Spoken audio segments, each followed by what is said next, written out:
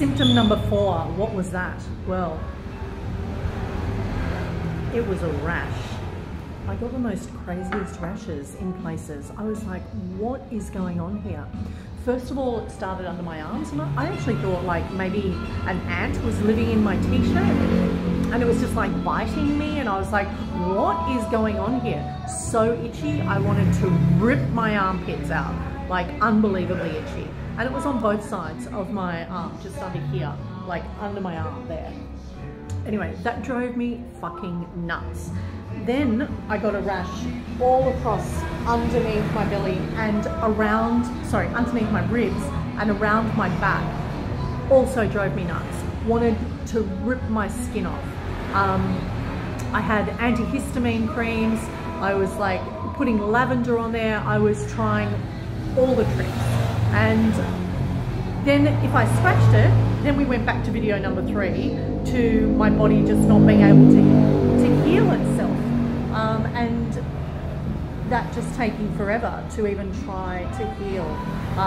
Then you add another layer onto that, which is the amount of stress that you cause yourself, because all of this stuff's happening in your body and you don't know how to fix it, and it creates this sense of panic and a layer of stress, which of course adds another level to your ability to heal, because you put yourself into fight or flight, and so your body's going, oh my god, dinosaurs are coming, fuck! Instead of going, okay, let's figure out what this is, let's move through this and like get some fucking help and do something about it. So that was another symptom. Those rashes were insane. The final rash actually occurred maybe 24 hours before I went into surgery. And honestly, like I took antihistamine tablets to sleep because it was so ridiculously itchy. I was ready to rip my skin off. I was crying with like the level of intensity of that itch, and it was like down the back of my legs and to my kneecaps on both my legs. It was literally insane.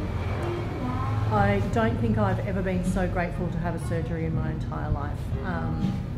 Such was the relief of having that evil silicone twins, those evil silicone twins that were wreaking absolute havoc on my body, removed. Don't be like Kitty. Do not wait. Go and get this shit checked out.